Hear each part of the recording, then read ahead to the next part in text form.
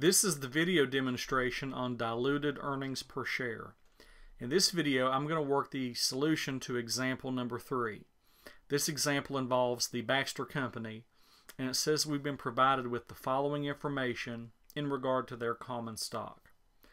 Now, it looks like their common stock actually fluctuated throughout the year, and whenever that happens in a company, that certainly complicates things.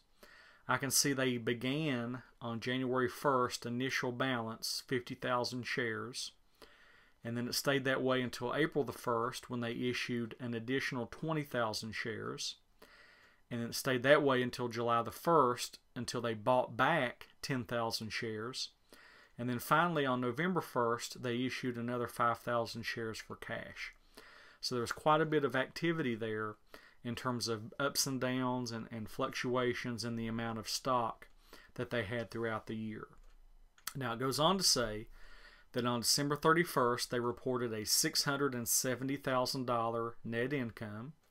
They do not sell preferred stock.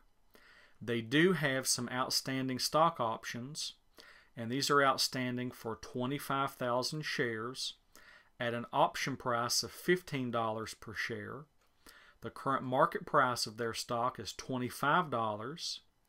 They also sold $10,000 in 8% convertible bonds. Each bond has a face value of $1,000 and is convertible into 5 shares of common stock, and the company happens to be in a 30% tax bracket. So in terms of requirements, number 1, we are to calculate the weighted average number of shares. Number 2, we're going to calculate the basic earnings per share, or EPS. And then number 3, we're going to calculate the diluted earnings per share. Now for part 1, this is where we're going to calculate the weighted average number of shares. To do this, I've set this up in advance with 4 columns: dates outstanding, the shares, the fraction, and weighted shares. Now first of all, dates outstanding. Initially, we start out with a certain amount of stock that is from January 1st until April 1st. So basically, January 1st until April 1st. And during that length of time, how many shares do they have? 50,000 shares. So that's going to be 50,000.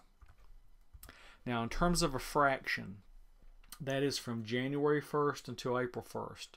So essentially January, February, March. So 3 out of 12 months.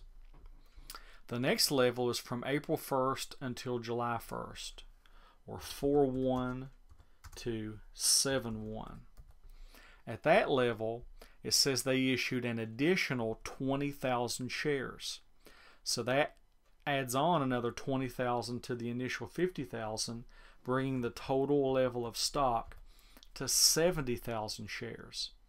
And that's true from April until July. So basically April, May, June, another 3 months. Then it stays the same from July 1st until November 1st. So 7/1 until 11/1. Now at that level they bought back 10,000 shares. So that actually reduces the overall amount down to 60,000.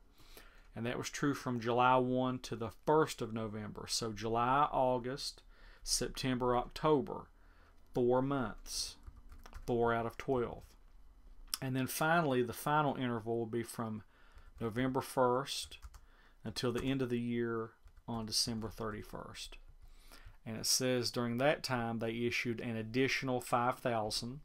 So that raises the 60 up to 65,000. And that was for the final 2 months, November and December.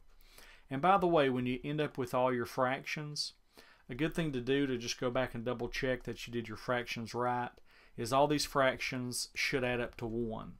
So 3 plus 3 plus 4 plus 2 is 12, and 12 out of 12, 12 twelfths is 1. So that's correct. So now I'm ready to get my weighted shares. So basically I have 3 divided by 12, and I'm going to multiply that by 50,000. So that gives me 12,500. And then again, 3 divided by 12, this time multiplied by 70,000, gives me 17,500. And then 4 divided by 12 times 60,000 gives me 20,000. And then 2 divided by 12 times 65,000. And that gives me 10,833.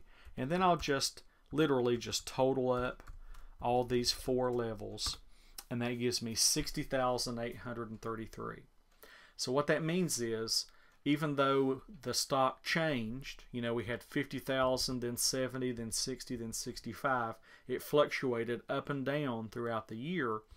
We're saying that the weighted average amount was really 60,833 shares. So that completes part 1, the weighted average. Now for the second part, we're going to calculate the basic EPS. Now the formula for basic EPS is net income minus preferred dividends divided by the weighted average number of shares. Well, one nice thing about this example, it said they do not sell preferred stock. So that means I don't really have to worry about those preferred dividends. So really all I have to do is just say net income divided by weighted average number of shares. So in this case, the net income was given to me 670,000. So that's the net income. What about the weighted average number of shares? Well, we calculated that on part 1, 60,833. So all I have to do is take that net income and divide it by that number of shares, and I get 11.01. So that tells me that the basic EPS, or basic earnings per share, is $11.01. Or in other words, they made $11.01 on every share of stock in terms of net income. So that takes care of part 2, EPS. Now for part 3, they also want us to calculate the diluted earnings per share. Now the diluted earnings per share is going to be an answer that's less than the regular earnings per share. And the difference is, with diluted, we're going to take into consideration all potential stock. And it looks like we have a couple of things there that we have to worry about.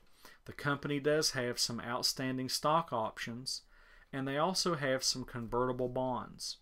So both of those things are going to be areas of concern that we're going to have to deal with. So on the diluted EPS, we're going to have to figure out the stock options, then we're going to have to figure out the convertible bonds, and then once we figure that out, then we can go back and redo the EPS under the diluted EPS. So in terms of stock options, let's go back and read that information.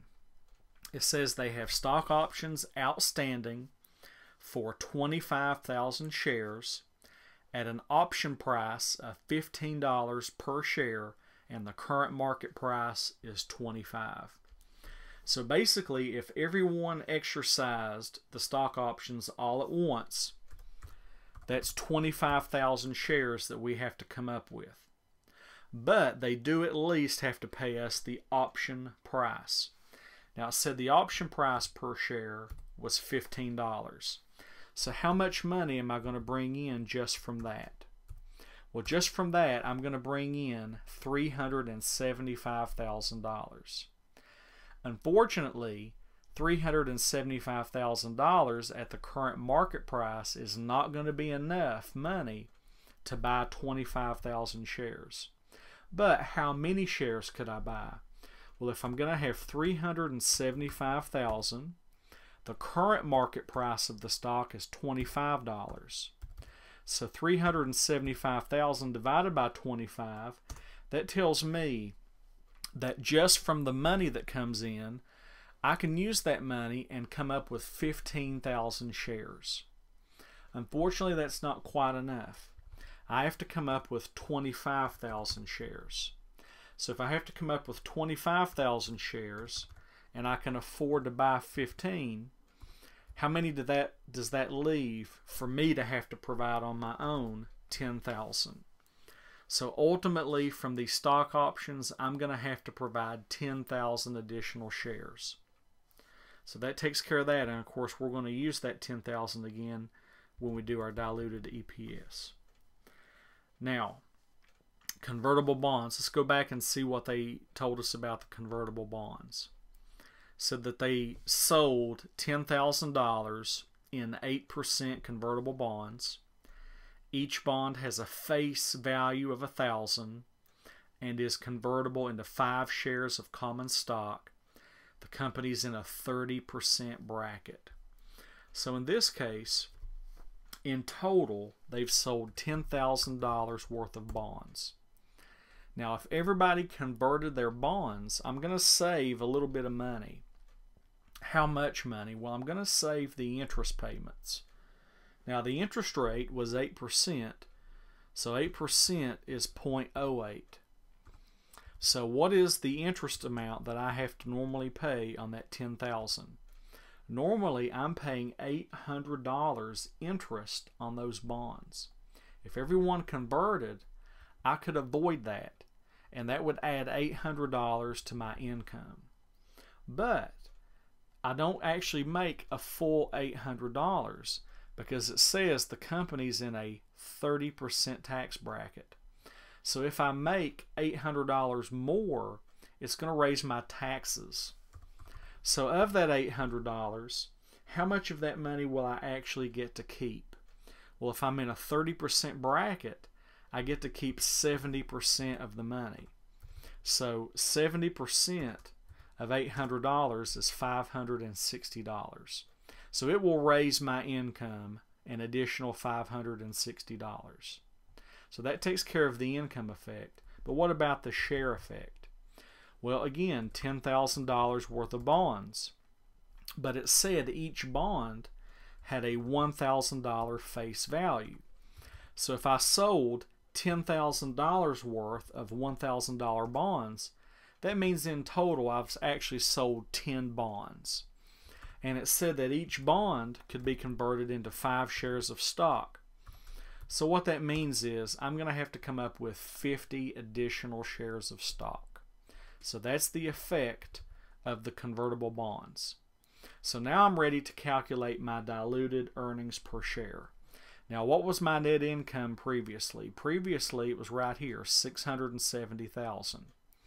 But this time it's going to be what? It's going to be $670,560. Now, why is it that amount? Because it's going to be the initial net income plus the extra income of $560. That's where that comes from. And I'm going to divide by what number of shares? Well, in this case, originally I had 60,833 shares. But then I want to add to that an extra 10,000 for the stock options and an extra 50 for the convertible bonds. So that's going to be 70,883, and that's just my initial number of shares plus the additional 10,000 and the additional 50. So ultimately I'm going to have that net income divided by that number of shares. That gives me the new diluted EPS of only $9.46. So basically they're going to report a basic EPS of $11.01 and a diluted EPS of $9.46. So that completes part 3, and that completes the example on diluted earnings per share.